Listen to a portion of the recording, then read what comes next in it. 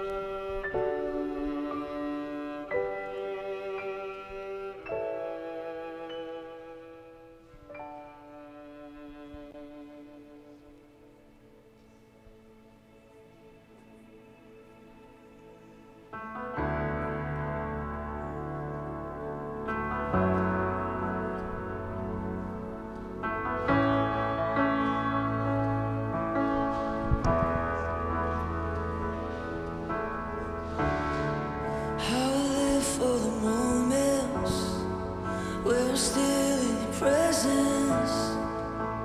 All the noise dies down. Lord, speak to me now. You have all my attention. I will linger and listen. I can't miss a thing. Lord, I know my heart wants more of you. My heart wants something new, so I surrender. All I want is to live within your love, be undone by who you are. My desire is to know you deep. Please be seated. Welcome, everyone. Lawson, Laura, you guys made it. Today's finally here. We're gathered here today with all your family and friends and in the presence of God to join Lawson and Laura together in marriage. We're here to be witnesses of the promise they will make today to faithfully love each other for their entire lives. It's a big moment, so let's commit this time to God. Let's pray. Father, you created marriage. It was your idea to bring together a man and woman and unite them in order to show your glory to the world. We acknowledge your presence with us now as we dedicate this marriage to you. We ask that this evening would honor you. Amen. Who gives this woman to this man? Her mother and I. All right. Lawson, take your bride and come join me up here.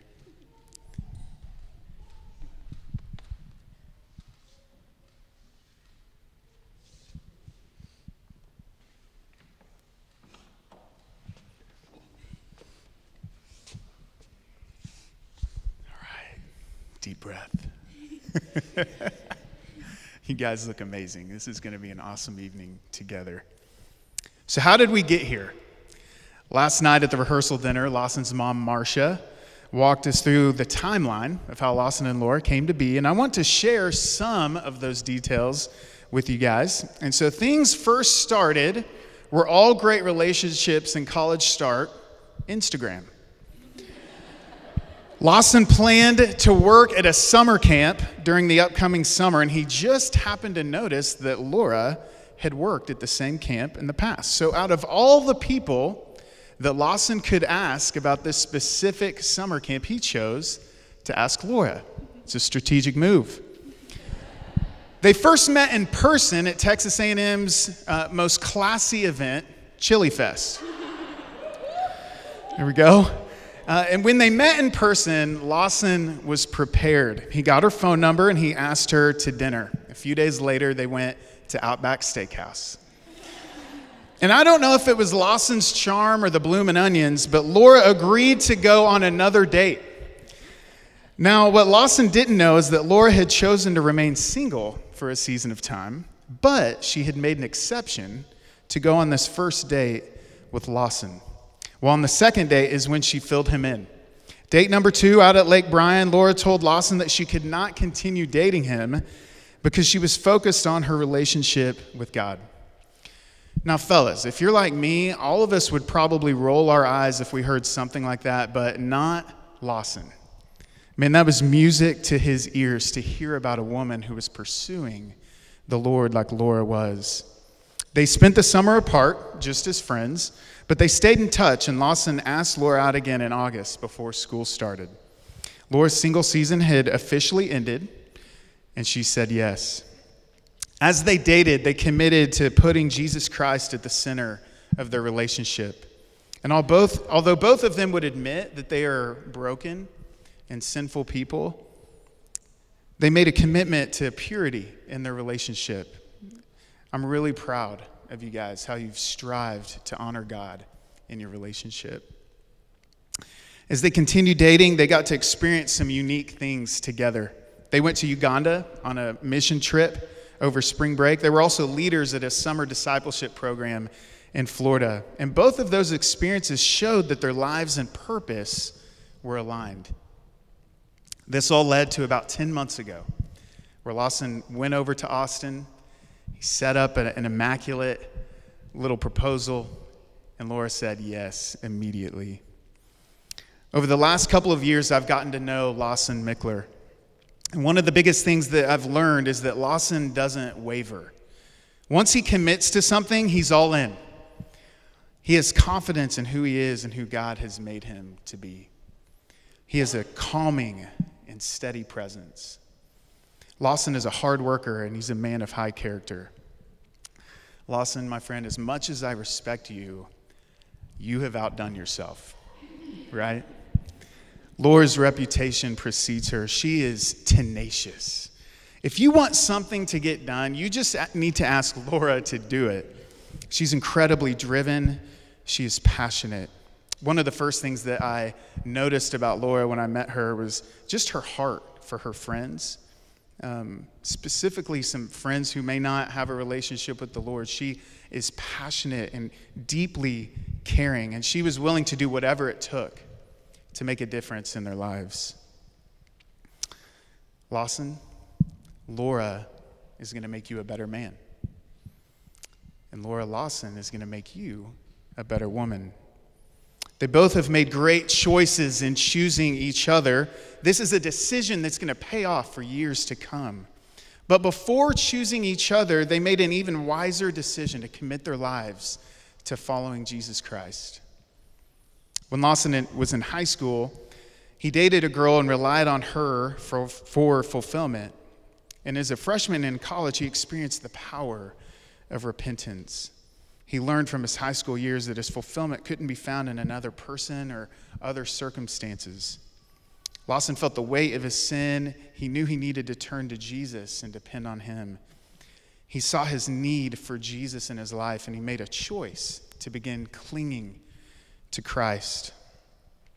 When Laura was in middle school, there was a college girl who showed her how to make her faith her own. Laura went through several different hardships when she was growing up, but she experienced peace through trials. As Romans 5 says, the sufferings Laura experienced produced perseverance. Perseverance produced character, and character produced hope. She saw how Jesus could make a difference in her life, and it led her to want to give her whole life to Jesus and surrender to him. More than anything, Lawson and Laura want each of you to know the joy, the fulfillment, and the peace that they have found through their relationship with Jesus Christ. They want each of you to know that a fulfilling life can be found in believing that Jesus Christ lived a perfect life, that he died on a cross in our place, and that he rose from the dead, and that each of you can have eternal life by making a personal decision to surrender your life to him. I have tremendous confidence that Lawson and Laura's marriage will work. Not only because they have chosen well with each other, but primarily because they first have trusted Christ and are following him. Because their trust is in Christ, an abundant marriage is possible. Beyond basic physical appearances, what first attracted this couple to each other? Listen to what Lawson said. He said, the first thing that caught my eye was her willingness to serve others for the sake of spreading the gospel. I noticed her make sacrifices that were pleasing to the Lord. I could tell she had a selfless heart that wanted to love others well. I've never met anyone more ambitious. If Laura wants to achieve something, she will do it.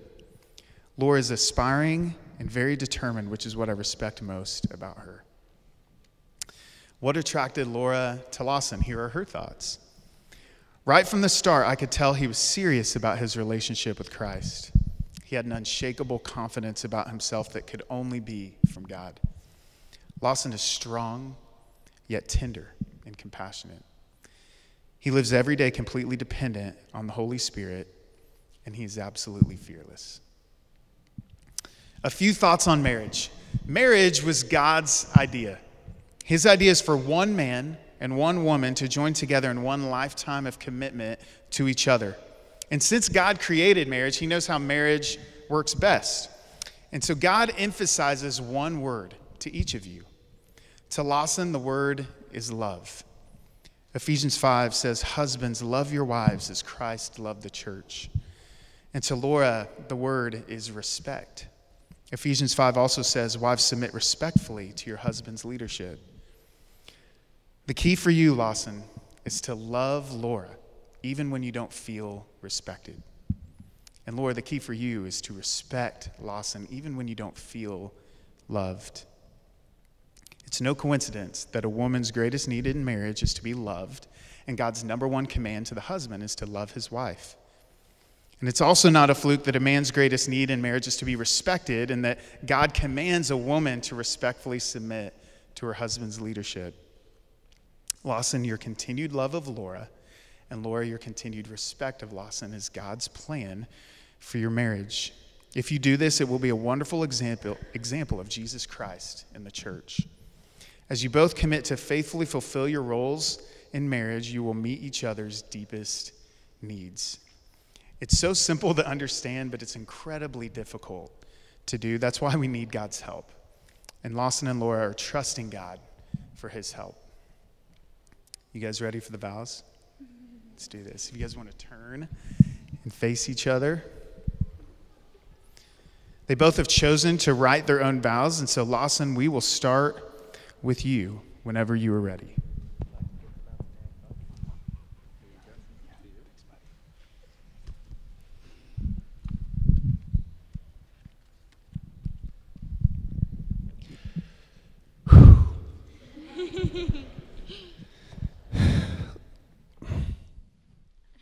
Now, Laura Jean, I stand here knowing that you are a gift from God. Your joy that resembles a constant smile is contagious. Your love for others has shaped so many people in this room, especially mine. From the moment I met you, I realized I had never met someone who cared so deeply for others. Your satisfaction, fulfillment, and peace come from one source, our Savior, Jesus Christ. Today, I am more confident than ever before because you love Jesus more than me. Your heart is full of desire to sacrifice yourself for the service and comfort of others. You are the most beautiful human I have ever laid my eyes on. Your external beauty first caught my eye, but I know your inner beauty is eternal. Today I join my life to yours, not only as your husband, but as your best friend and your biggest supporter. I'm thrilled to be the shoulder you lean on and the companion of your life. Laura, I promise to love you for who you are and for who you are yet to become. I promise to be patient and to remember that all things between us are rooted in love. I promise to nurture your dreams and help you achieve them. I promise to share my whole heart with you and to remember to show you how deeply I care for you and no matter the challenges that come our way. I promise to always put you first, even during hunting season. I promise to lead our family closer to Jesus. I promise to forgive and show grace. I promise to always love our Savior first so that my love for you is an extension of his love. I promise to keep you safe and well protected. It is an honor to represent you as my wife and exemplify Christ in his church. Laura, I promise to be honest, faithful, and to love you forever. Well done, man. Well done. All right, Laura, you ready?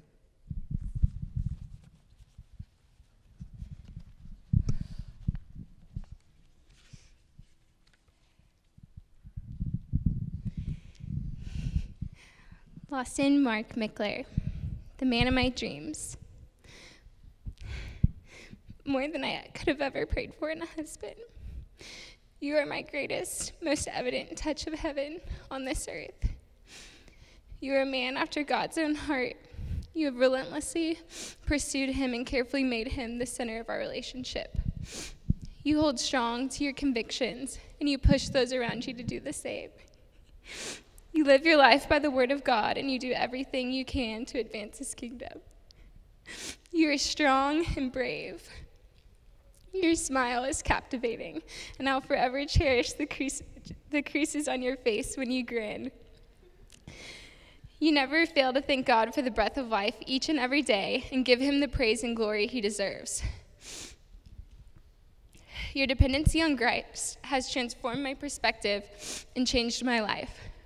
Since I've known you, you have selflessly shown Christ's love to me with your forgiveness, your slowness to anger, your tenderness, and your readiness to serve me. God tells us in Genesis 2 that he created woman to be a helper suitable for her husband. With a servant leader like you as a husband, what a privilege that will be. To help you to lead our family to Christ, to help you disciple our children, to help you become the man God intends for you to be, to help you serve those around you, to help you relentlessly pursue our Savior day after day. I can't think of a greater honor. I pray that as your wife, I can be that helper that you deserve. Lawson, I promise to love God first and foremost, because I know that only when I am satisfied in him, then I can love you fully. I promise to humbly serve you daily with patience and grace. During deer season, I promise to wake up at the crack of dawn to go to the deer blind with you sometimes, to wait for a big buck to come along. I promise to faithfully go with you to any city, country, or continent that the Lord may lead us to for the spread of his great name. I promise to never expect for our lives together to be perfect. I know that we live in an imperfect world. When you are weary, I promise to hearten you with scripture and truth and point you towards our Savior. I promise to love you without conditions and to never stop pursuing your heart. I promise I will not let the circumstances of our lives determine our joy. Each day is a day the Lord has made, and we will rejoice and be glad in it. Where you go, I will go, and where you stay, I will stay. Your people will be my people, and your God, my God. Lawson Mark Mickler, it is my greatest privilege to become your wife, to be united with you as one flesh before God. I trust you with my soul and my entire being. Before God and before our family and friends, it is my joy to pledge and present my whole self to you, to love, cherish, and serve you until death do us part.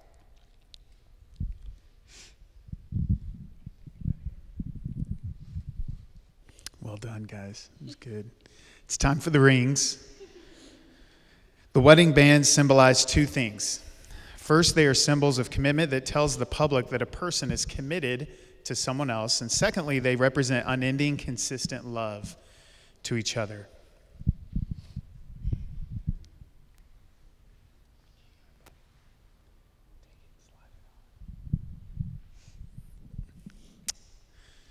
All right, Lawson, we'll start with you. You could repeat after me. My dearest Laura. My dearest Laura. This ring I give thee. This ring I give thee. In token and in pledge. In token and in pledge. Of our constant faith and abiding love. Of our constant faith and abiding love. With this ring. With this ring. I thee wed. I thee wed. And with all my earthly goods. With all my earthly goods. I give my all to thee. I give my all to thee.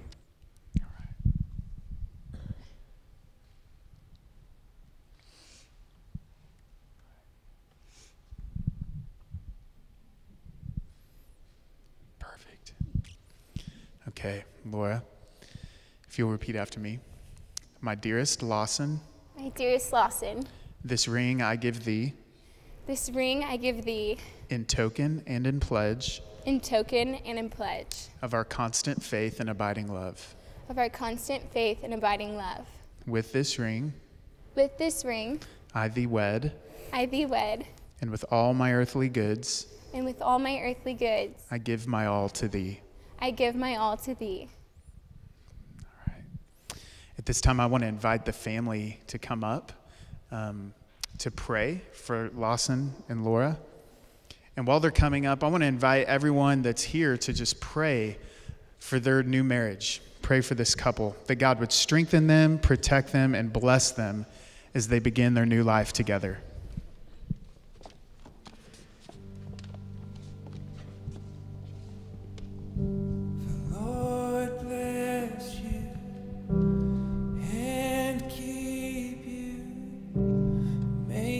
Face shine upon you and be gracious to you. The Lord turn his face toward you and give you peace.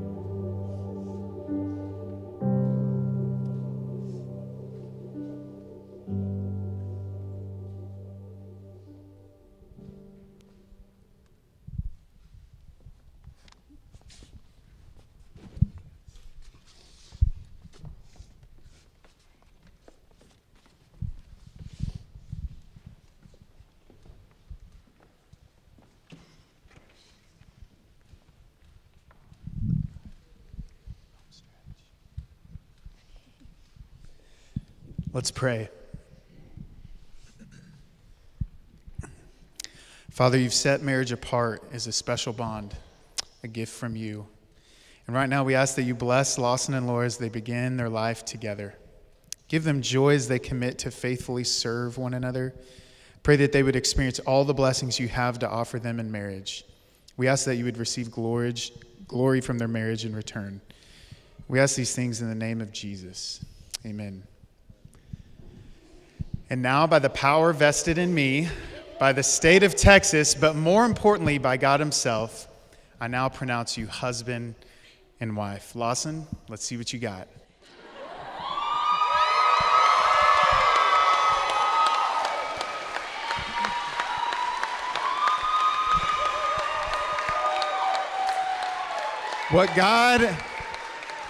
What God has joined together, let no man or woman ever drive apart. It's my honor and privilege to introduce to you Mr. and Mrs. Lawson Mickler.